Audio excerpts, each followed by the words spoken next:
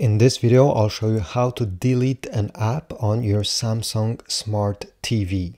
So the first thing you need to do is to take your remote control and you're going to press the home button here. It should be right beside the Netflix button and the Prime Video button. This menu will appear, and what you need to do is to press the left side arrow on the remote control. Sometimes you need to press it once, sometimes multiple times. You need to have apps highlighted down below. Once you've done this, press the OK button on the remote control to select it. Now this menu will appear and all the apps that are installed on this TV will appear on this row. Sometimes the app looks like this and you need to press arrow down a few times until you see downloaded apps.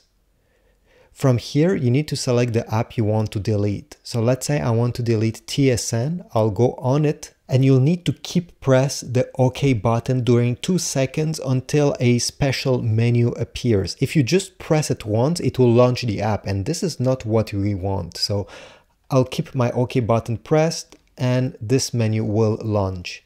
Now I just have to go down and select delete, press OK, then select delete again, and the app will be completely gone from your Samsung Smart TV. If you simply want to delete an app from your home screen and not from your TV, so let's say every time you press the home button here, you want to delete it from this list, but you do not want to delete it from the memory of your TV, then what you need to do is to press the home button to have this menu appearing.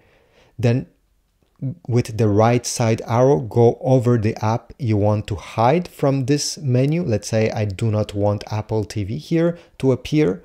Then press arrow down once and then arrow down another time and select remove. Then select remove once more.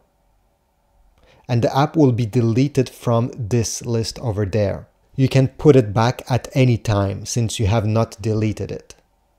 So I hope this video was helpful. If so, please leave a like, subscribe, and I'll see you in the next video.